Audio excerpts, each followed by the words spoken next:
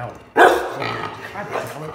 1984 Chevrolet K30 crew cab 4-wheel drive, 350 V8, turbo 400 transmission, corporate 14-bolt rear end. This truck has always had a jerk and a clunk when you throw it in reverse. Doesn't do it in drive 1 or 2, but it does do it in reverse. I initially thought it was the rear end because I've checked the U-joints and everything else besides the rear end, and it seemed like there was a lot of play in that rear end. I had the rear end rebuilt, and clunk is still there. It's less, but the clunk is still there, so I did a little research. And the Turbo 400 has the highest line pressure in reverse. So they have a shift cushion kit for reverse. And I'm going to be installing that, as well as a shift kit. So ride along with me as we do this here. So I've already taken this pan down. I've taken everything apart, just because it's a complete mess when you do it. So I drilled a hole right there, and I've let it drain out for, it's been approximately a week, because there's a whole ton of fluid in here. Take out all your bolts, 1, 2, 3, 4, 5, 6, 7, 8, 9, 10, 11, 12, whatever. Take out all the bolts except for one in the front, or one in the back. And then when you're gonna need to put your hand on the pan.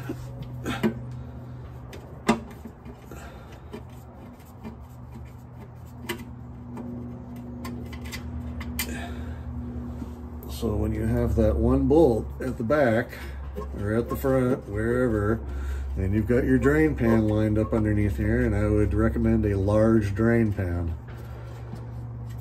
Then you want to drop it down very slowly and let that drain out as much as possible. And then when that drains out, then get your other bolt out.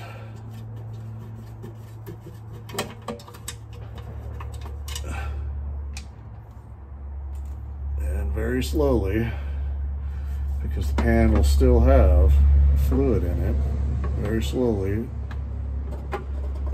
pull it down, have lots of rags around, and then drop it down onto your drain pan, like so. And then you've got your filter. So take that bolt out. And then this is a deep pan, so you will have a spacer, like that one right there.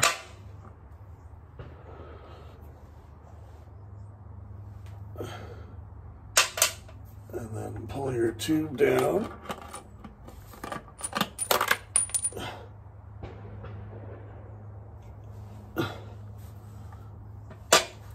And put that in there. And then you've got your pickup tube. And because it's a deep pan, and watch the O-ring that's up in there, and then you've got your pickup. This is a deep pan, like I just said, and it will have a longer pickup. So the pickup, if it's not a deep pan, will probably be about that long. You also have, I'm not sure if the new filter comes with it or not, but you have that rubber insert, so that with the softening kit, we are taking this off. But you can't get to that bolt. Where's my rag? You can't get to that bolt with these tubes here. And then you can't get to that bolt with the valve body on there. So these tubes just pull out, straight out, and they pull straight out this way on the valve body itself. and they might be a little bit tight. You might have to take a screwdriver and pry those down gently. It will not come out this way. I suppose if you had the valve body unbolted, and then we have this little arm that we unbolt.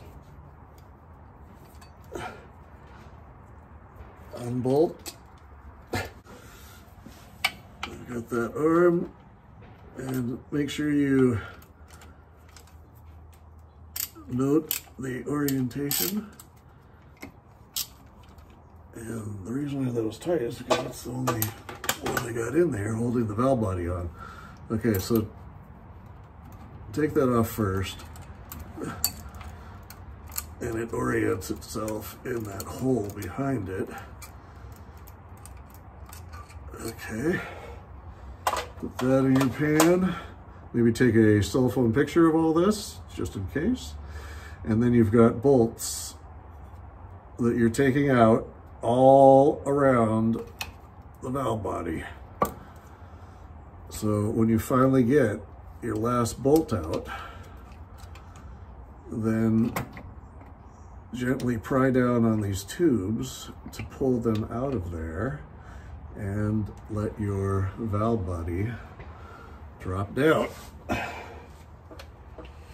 And put that into the pan. Here's a view of, that's gonna be a complete freaking mess. And so this gasket is, or that plate or whatever that, I think it's a plate, is held in by your kickdown. Okay, you can see, because that plate is still in here, you've got check balls. You've got one right there, you've got one right there, you got one right there, you got one right there, and right there. So you can see your check balls. So when you take these two screws out, bolts, then your plate is going to come down, and maybe take a cell phone picture of this so you can orient yourself, because if you're not putting a shift kit in, then you need to put those balls back in the proper places. So once this plate is down, then clean everything up with a clean rag, and you will be able to, so the balls will come down with that plate. So when you go to put it back together, then you want to stick a little grease up in each one of those holes that have the check balls, like a lithium grease or even a Vaseline, just so those balls will stay up in the transmission. So while I'm down here, let's take that plate off.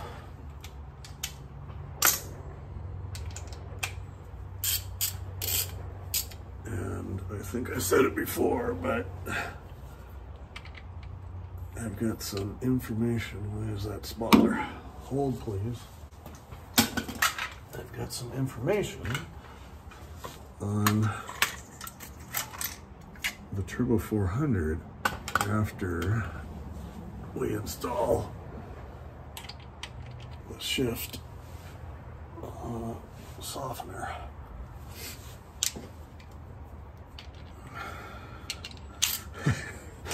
Maybe I can edit this out of the video.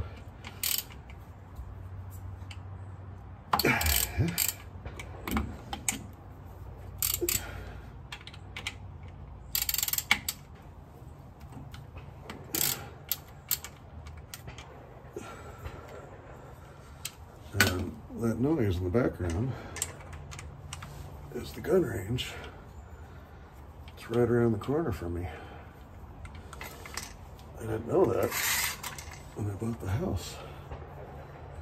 So that's just a little plus to living here, which hopefully I'll be moving soon. Maybe the beginning of the summer. And you've unplugged your kick down.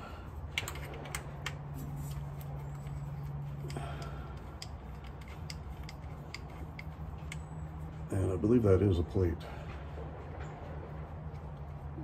I've never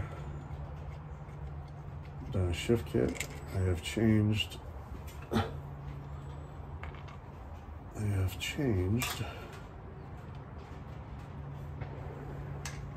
filter and fluid, obviously, but never done a shift kit.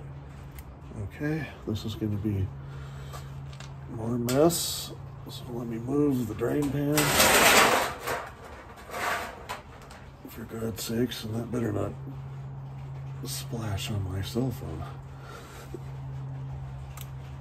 Okay, so the balls will stay in there, and then transfer that over to your pan gently. And you can do a little cleanup. I'm going to do that after I shut this phone off. And then we will take down, if I can find the socket,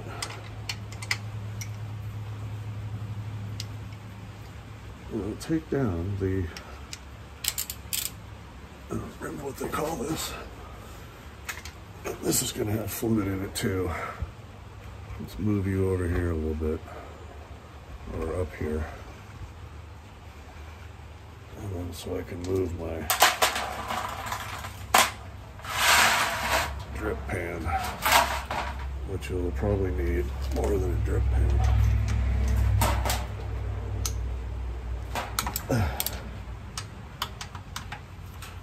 That's already loose. That's already loose. That's already loose. So let's unscrew that. I have not had this down yet. Let's unscrew that. This is a messy freaking job. This is probably the messiest of them all. I guess I would classify that as the messiest. I don't know what else would be messier.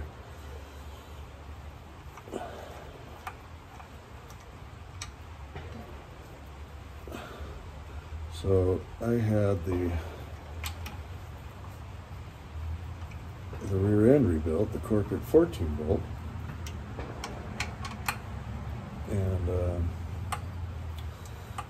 the local shop, the brand name local shop, wanted to charge me like $3,300 to rebuild that rear end, which is freaking outlandish. So I wasn't going to do that. So my next venture was to be either pull something out of the wrecking yard that was in better shape, less mileage, or attempt to rebuild it myself. So I did a lot of YouTubing on that corporate 14 bolt, and of all the rear ends, well, not all the rear ends, but of all the 1-ton, like Dana 60, corporate 14 bolt, Dana 70, yada yada, the corporate 14 bolt is the easiest of the transmissions to rebuild.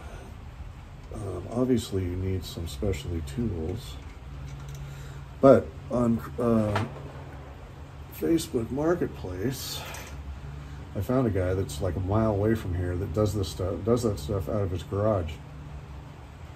So like I said, they wanted $3,300. So the guy that's a mile away from me, the Yukon Master Rebuild Kit is, I believe it's about between $500 and $600 with gears.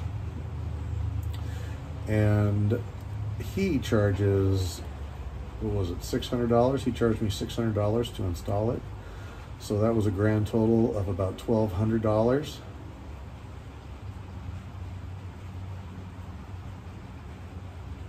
So I obviously did that because that's a freaking bargain. And that has some fluid in it, not a ton though. Set that aside. And then we have the C-clip. Oh, that's what's got the fluid in it. So let me let that drain a bit, and then I will show you what's on the top side. So you've got that spring, you've got a C-clip on the bottom side, and that's what we will be taking apart next. I'm going to shut this off. Okay, so here's your assembly. This is your quote-unquote piston, I believe. So I already took the seal out of here. So it's just a rubber seal. And then when you flip this over,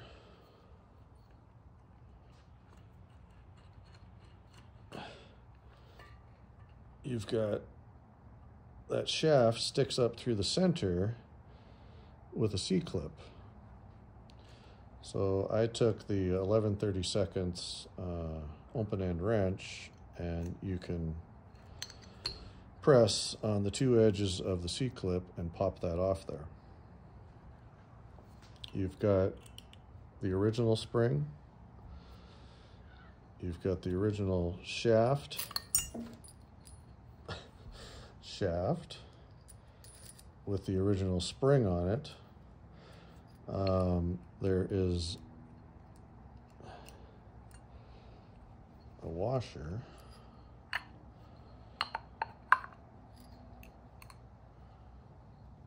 that sits on top, like so. So, and then you've got the piston. So this is a metal, this is like a cylinder ring that goes around here. But, so when you get the kit, it comes with two rubber seals. So you've got the one that goes on there, and then when you pull this out, that has a piston ring, metal piston ring that goes down into the bore. And they supply you with, the kit does not supply you with these gaskets, the metal gasket and any of these other ones. So I'm going to reuse the metal rings just because I think that's a better way to do things. So stick that down in there. Okay, so the instructions say to take the new shaft and take the original washer and put the new spring on there. Let's stick that on there as well. It doesn't show this, but I'm going to stick it on there anyways.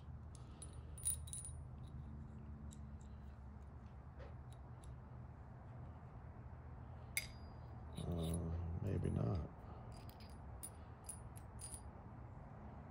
So I'm not going to stick that on there because it really doesn't fit down very well on top of that. So we're going to take our new spring, and then the instructions say to stick 5 supplied washers. 1, 2, 3, 4, 5.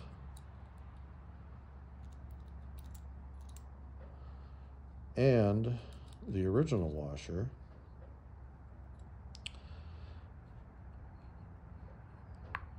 And put this into the assembly, like so.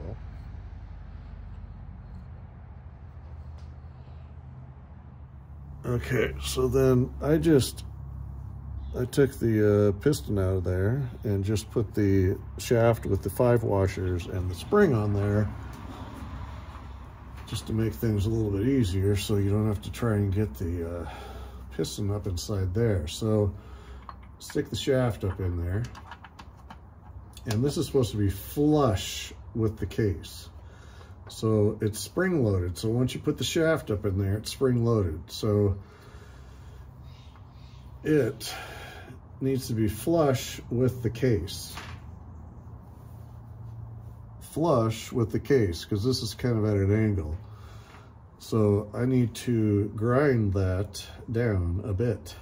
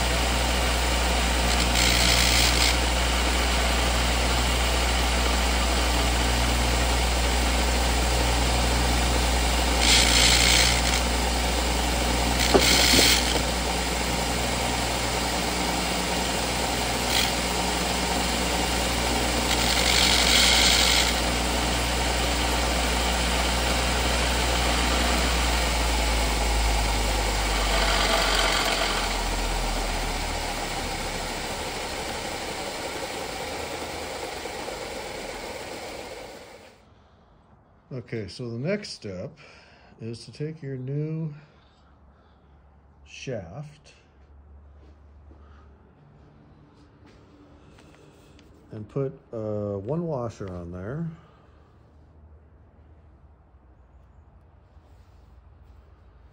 Let's see, because the original washer is a little bit smaller than the ones supplied. So we're going to use that one. And we're going to get our new spring.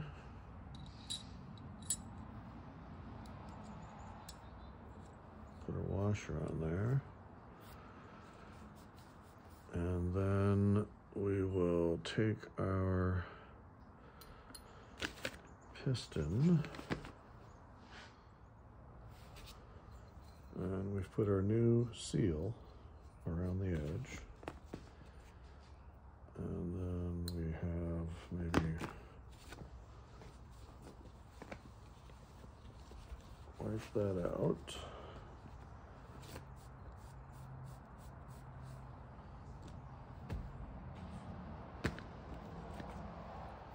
And we put our ring back on, or the new seal.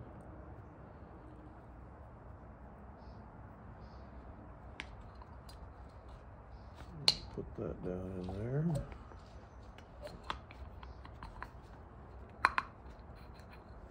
So, and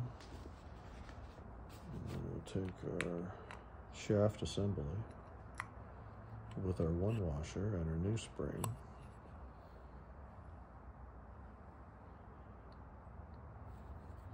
So it says, because that spring is super stiff, so it says to put washers on top, but I believe that I'm going to let's see how that looks.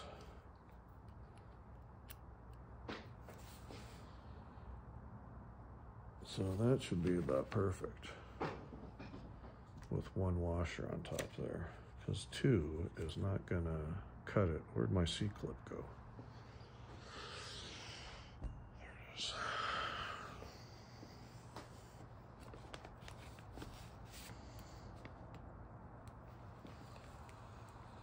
Man, I could almost fit 2 on there.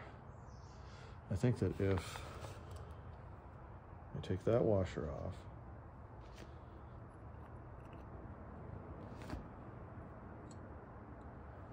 and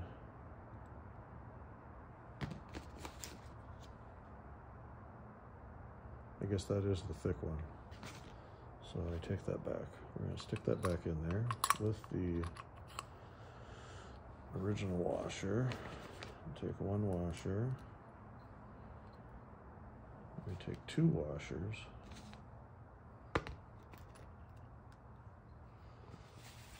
And we'll see how that looks. Because that spring doesn't compress at all. So we're gonna have to use one washer.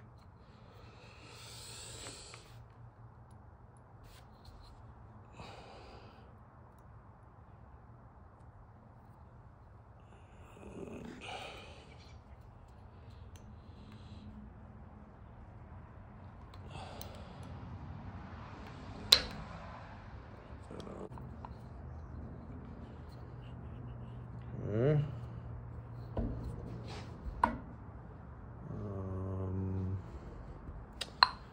Then that we've got the new blue spring. We've got this green spring, which it didn't have before. And what else?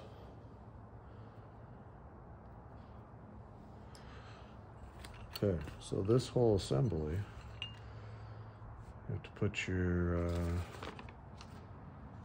new seal on there. Where the hell did the seal go?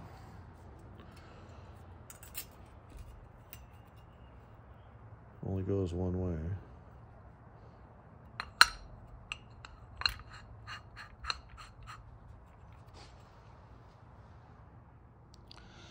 I had to read through this a few times, but they supply this little round, I guess you would say it looks like a jet, which they call an orifice.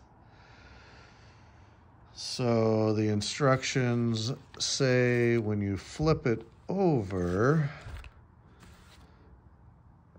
it says if trans has orifice here, which is where that arrow is pointing, drill to size. So it says up here, their drill orifice is 86, I believe that's hundredths, I'm not sure, to 94. Right there. So I have, which that equates to number 44, can't read that, number 44 drill bit,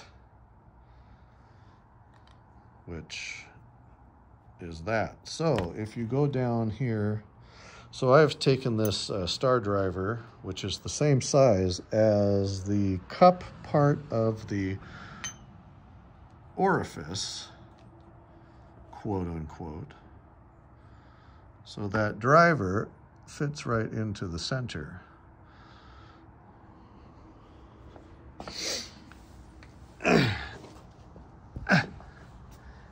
So when you go down here to look at, the situation,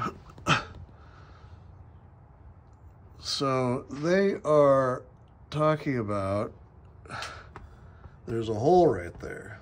There's no orifice in that hole, but there is a hole. So I'm presuming they want you to install the supplied orifice into that hole, which I'm going to take a screwdriver, or I'm going to take that star driver with the orifice on the end of it, and I will gently tap that into place.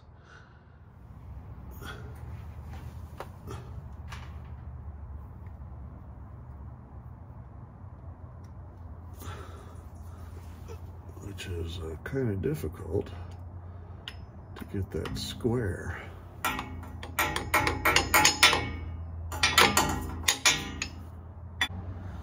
Okay, so I've gotten a 11/64 drill bit, which happens to fit right down inside there.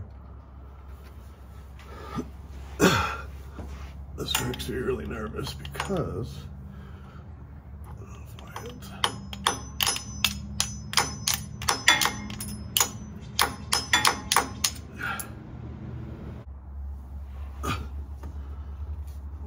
Alright, this hole should have been drilled before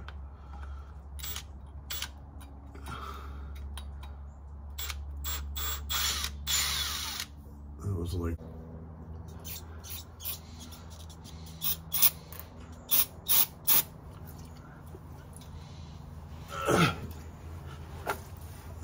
some over there.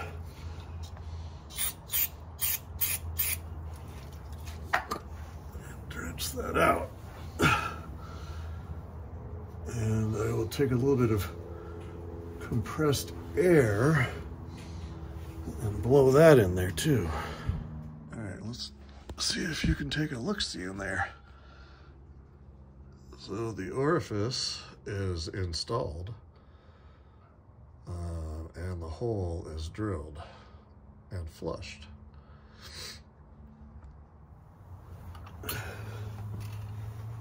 And you've got all of that assembly. They'll have the light. And we will stick that up in there. And then put your hole right.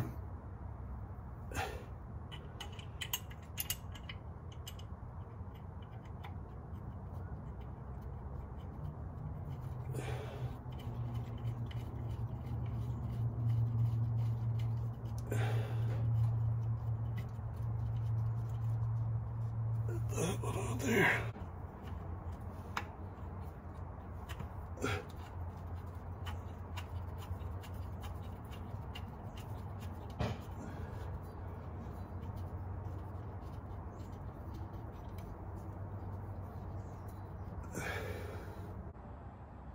Okay, so we've got 6 check balls. We've got one right there.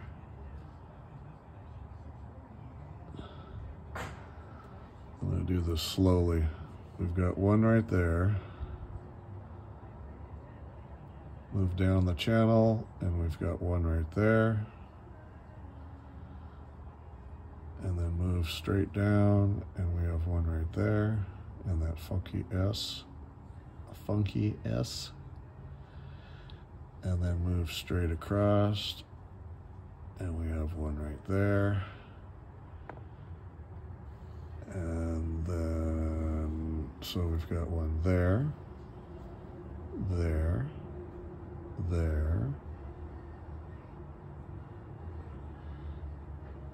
there, and there.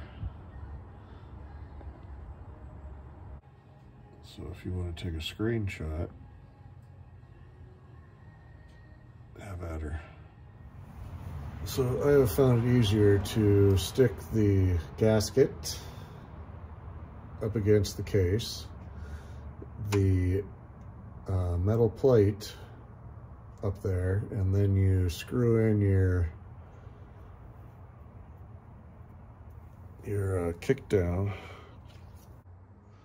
So I'm cleaning up the oil pan bolts, and so the wire wheel is one of my best friends. I use that thing all the time. And then I just picked up these, they're called engineers pliers. So they're rounded and have serrated teeth going the opposite direction as normal. So they're actually used to take stripped heads, the screws, like a Phillips head screw that's got a stripped head on it, you can grasp them with the rounded portion. But you can also grasp threads, like so, and clean the heads up on it.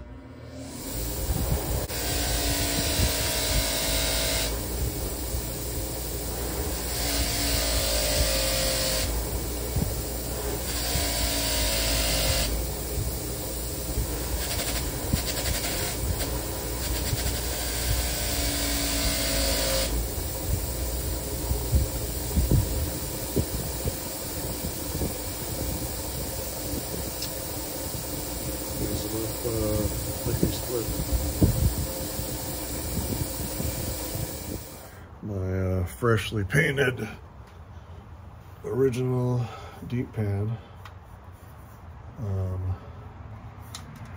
I put a piece of flicking. I had to weld a drain plug into it.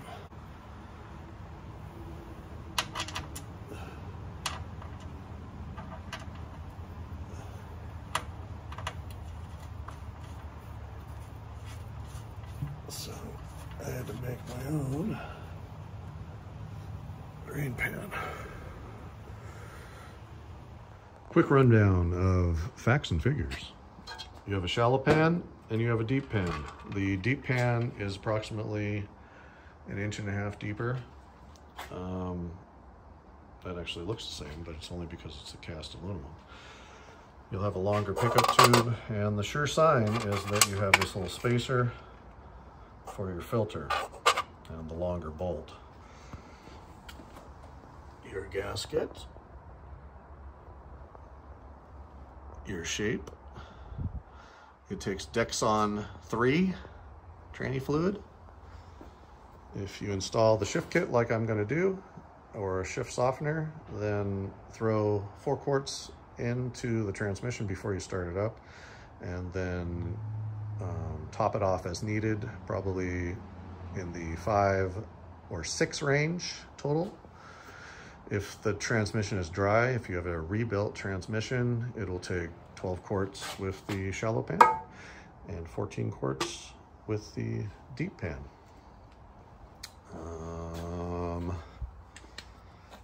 Oops. You surefire sign that you have a Turbo 400 is if you have a switch. It's an electric kickdown. So if you have that orange wire and that switch on the other side, which is attached to your linkage on your accelerator,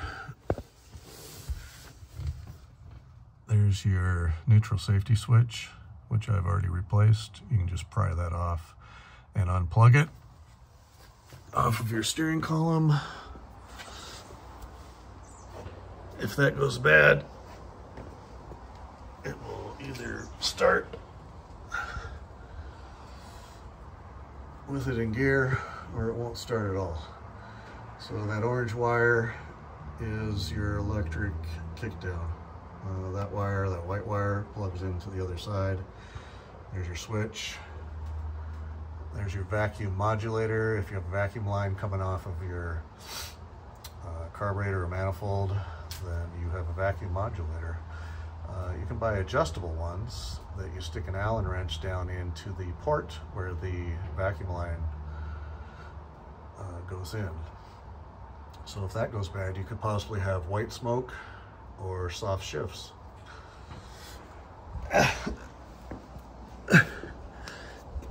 And I think that is the rundown on the Turbo 400.